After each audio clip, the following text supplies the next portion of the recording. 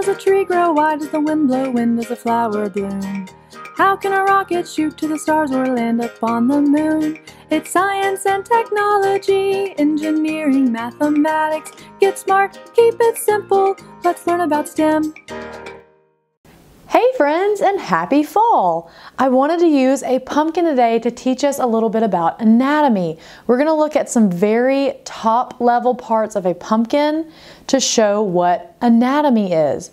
Anatomy is what a human or a living thing or a plant or an animal, it's what they're made up of. It's the different parts. Like the anatomy of humans, you've got a head, on a neck, on your shoulders, on your torso, on your two legs with your two arms sticking out. You can get way in depth and look at all the organs inside of your body that help you move and work and eat and everything that you do. Or in this case, we're going to look at a pumpkin and all of the parts of the pumpkin that we can easily see and feel with our hands. What I'm going to do is take a cross section of this pumpkin so we can see the very top level parts of a carving pumpkin. Before we cut our cross section, we can very easily see the stem or the peduncle. This is what connects the pumpkin to the vine that it grows on. Pumpkins grow on the ground on a vine. You can also easily see the skin or the epicarp. And now we'll cut into it and look at a few more parts of a carving pumpkin.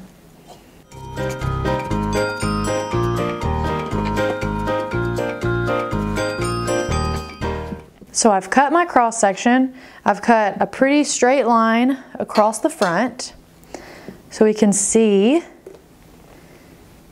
what's going on inside. So once you cut inside the pumpkin, you can see this thin dark orange. You can see the skin. You can see where it's lighter here, and this is the pulp of the pumpkin. That's called the mesocarp.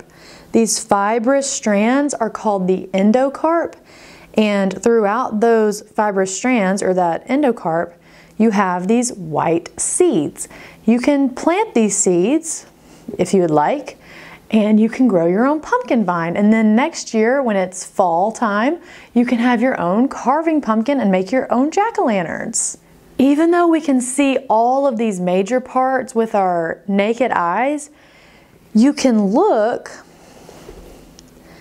and you can notice that the closer you get to it, there's some different shapes and structures within this pulp.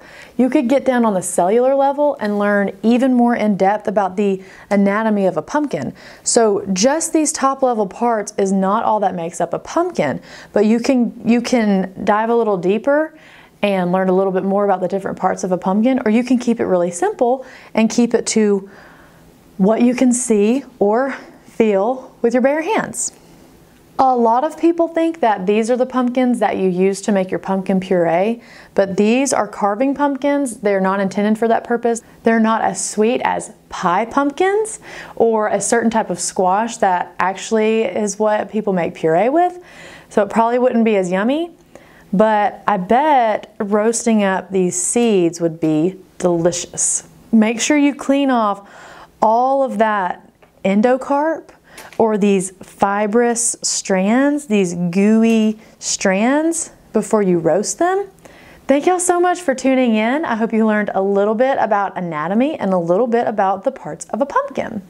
Bye! Thank you so much for watching. Here are some other videos you might like. And make sure you subscribe so you can see when new videos are uploaded and we can keep getting smart, keeping it simple, and learning about STEM.